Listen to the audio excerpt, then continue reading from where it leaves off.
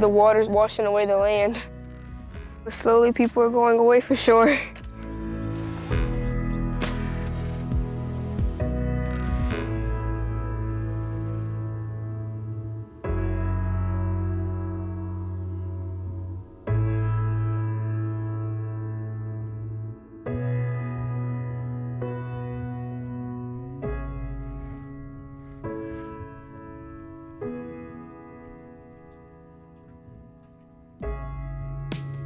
This place is not like many others. There are quite a few things that are pretty unique. It's definitely changed since I was a kid. They used to grow crops down here until the salt water got down and basically ruined it all. The water, sometimes it comes over the levees, and you gotta wait for the water to evaporate out, because there's no other way to get it out. All around the camps, I see a lot of people move. I don't know how I feel when everybody moves. I like to remember this place.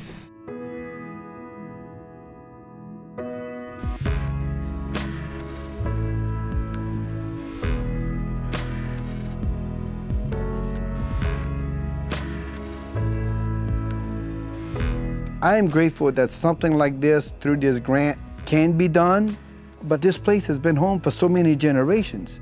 For almost 200 years now.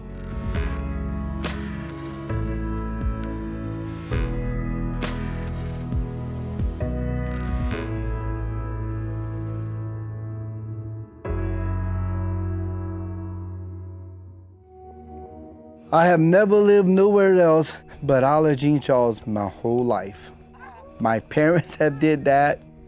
My grandparents have did that. Their parents have did that, and I know for sure that the one before that did that too. You know, this island, for as long as I can remember, has always had a tradition of having a chief.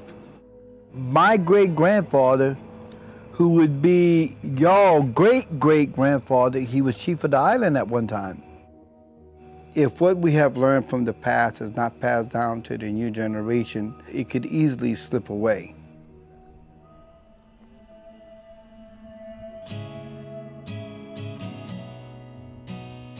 When it comes to the resettlement, I'm put in a position where I have to make a decision today about tomorrow.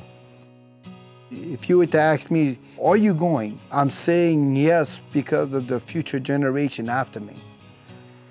All it would be taking us out of harm's way and one day wake up somewhere else, you know, to begin a new day.